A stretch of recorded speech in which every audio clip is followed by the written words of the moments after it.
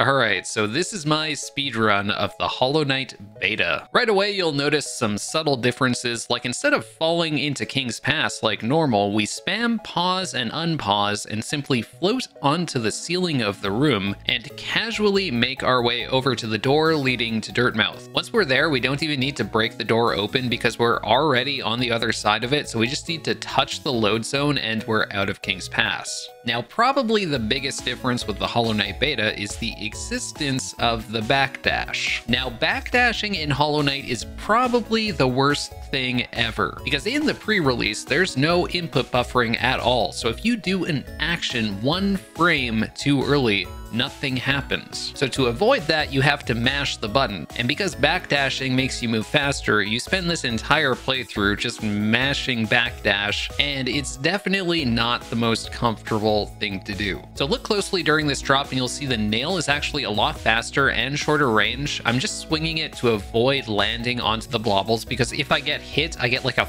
full second worth of freeze frames, and the reason for that is just because the beta performs really poorly. Now, because of the shorter range, the Aspid Arena is more challenging. The Aspid spawns are a bit different, so you can't do the double spike kill, but I AI manipulate the one on the left to go into the spike, and I do what's called a super slide off the gate. Just to give a really quick explanation, super sliding is when you pause the game while you have knockback, and the game just continues to give you knockback as long as the game's paused. I tried to get a super slide off the Gome too, but I missed the timing. It actually is super precise, but if you hit the super slide, it saves a lot of time. You'll notice this room looks very different. That's because this is the Zote room. So yeah, you can jump up onto that platform, fight the Vengefly King, and save Zote in Forgotten Crossroads. So yeah, big sad moment. You cannot pogo the statue in the Hollow Knight beta, so we have to wait for that Vengefly to fly a little bit to the right and pogo off the Vengefly instead. But this room is pretty straightforward. We're just obviously making our way over to False Knight. You can see the room is just, it has some subtle differences.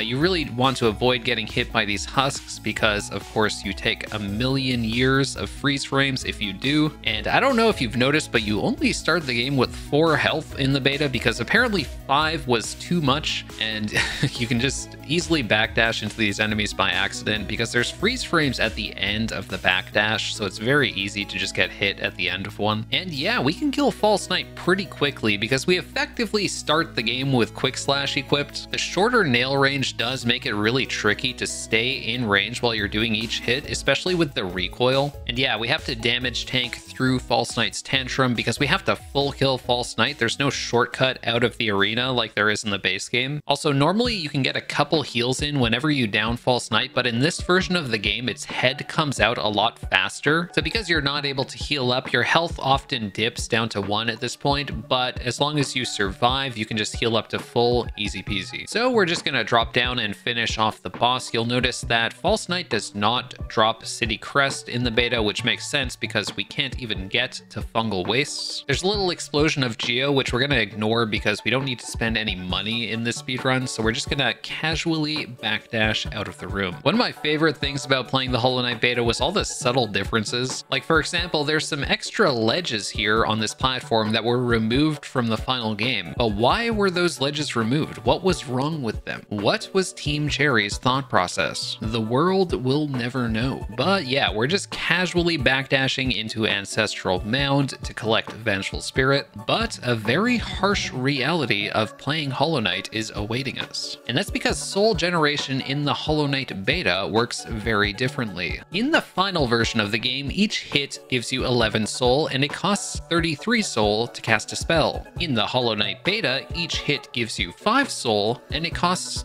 50 soul to cast a spell. So we're looking at about 3 times more hits required to cast a single spell in the Hollow Knight beta. We're going from 3 hits to 10 hits. There's also no quick cast key, so casting spells tends to be a little bit slow. And if you know the layout of the map, you might guess why this is about to be a big problem. The Hollow Knight beta ends when you enter Green Path. And in order to get to Green Path, we're going to need to kill 2 Elder Balders. To help with the soul collection, we're going to lure these 2 Vengeflies into the arena, just because, you know, having to wait for the Elder elder balder to spit 4 little balders to proceed takes a little bit too much time. So we cast 2 fireballs at the elder balder, which takes all our soul, and luckily we get a first spit. Now the elder balder can't spit out 2 balders at once, so a balder, a fireball, and then another balder is actually perfect RNG. So because so much of this run is just determined by the crazy balder RNG at the end, this is suddenly an insane pace. Now in this room, you'll notice I actually touched this ledge before falling all the way down, and the reason is because in the Hollow Knight beta, you get the landing stun from long falls quicker than in the final release. Definitely a good change because getting stunned whenever you fall is not the most enjoyable thing. Now remember, we only get 5 soul per hit, so in this room, we're going to need to hit a ton of enemies in order to get a full bar of soul. It's actually kind of comical. We have to kill like pretty much every enemy in this room just to get enough soul to cast 2 fireballs. And I can't understate how tricky it is to kill enemies quickly when you have like no nail range at all, but we persevere and make it through, and we're about to see what kind of balder RNG we get. Now, people who do normal Hollow Knight speedruns hate balders for how random they are,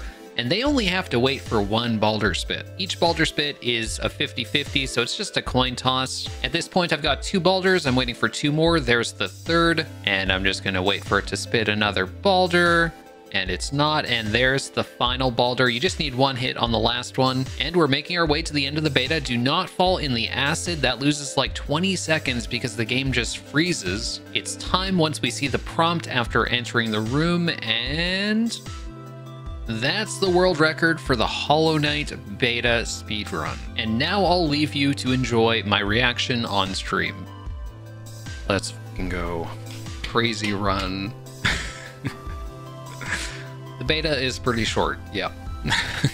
I feel like a keyboard runner would have a pretty big advantage. Being able to use keyboard to dash without, like, I'm using keyboard to dash and like moving with the controller and jumping with the controller, and it's super awkward. Backdashing with the trigger button is just not happening. It requires too much like spamming. My finger would die in like 5 seconds. So that's like a 631, maybe a 632 if I retime it. Wait, why is it not working? I can't backdash anymore? It's not letting me backdash. Oh, that's a glitch. Yeah, you could probably rebind using software, because that's actually legal in normal speedruns, so it would definitely be allowed in this. Finishing the beta removes the ability. Yep, that's your reward. So I guess we just go for the 2x. We've already shaved 1 minute and 31 seconds off the previous world record before we started stream. Absolutely insane. Missed the world record? Don't worry. We're about to get another one.